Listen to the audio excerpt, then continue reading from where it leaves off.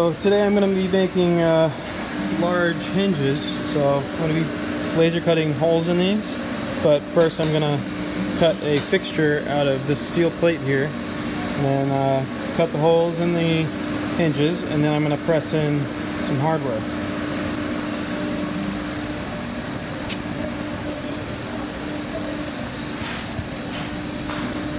So it's going to change the bed from the outside to the inside.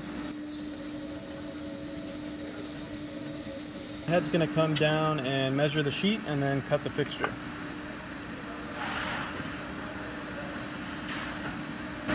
So this measurement basically allows for the misalignment of the sheet, and it will adjust the program accordingly.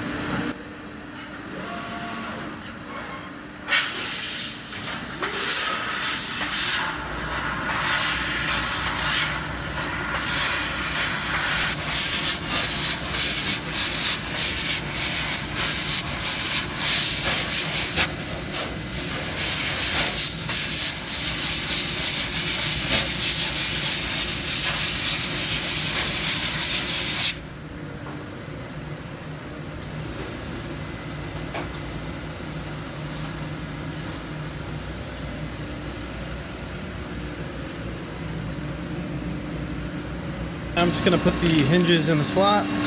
Now the holes are oversized, so the laser doesn't weld the hinge to the sheet. And I'm just going to use some tape. If I were making more than 4 of these, then I would use some toggle clamps.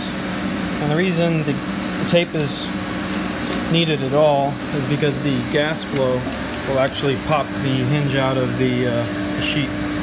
Now the table is going to bring the outside sheet back in.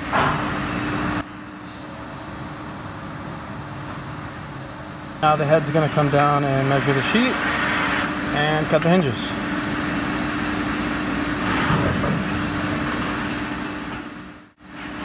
It does this. There's a capacitive sensor in the head that helps with measuring the sheet.